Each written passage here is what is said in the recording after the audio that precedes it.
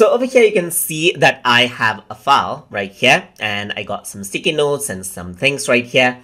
And this is being viewed by another user by using the view link, as you can see right here.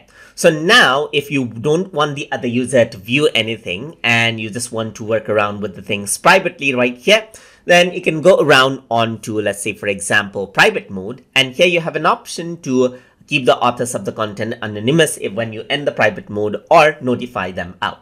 So I'm going to notify them out when I end the private mode and then click on the start button. So once I do that, here it says now you began private mode right here, and they will be notified out as well. So now you can see that right now you can see all the content. But if I were to go around and make changes to the content right here, so let's say, for example, I'm just going to go around, type in some information in some of the sticky notes.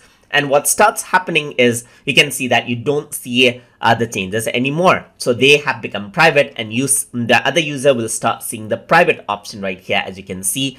And now you can go around, make the changes right here, just like this. So let me just go around, change up the color right here. So these are the visual changes. And now as I change it, the visual changes do pop up right here. But as soon as I work around with text right here, what happens is that they become invisible, as you can see, and private mode is seen. So I'm just going to go around right here and change around the content, change around the content, change around the content. That is the text contents that I have right here. And they start becoming private, as you can see right here. So all of the content stays hidden right here as long as you make the changes right here.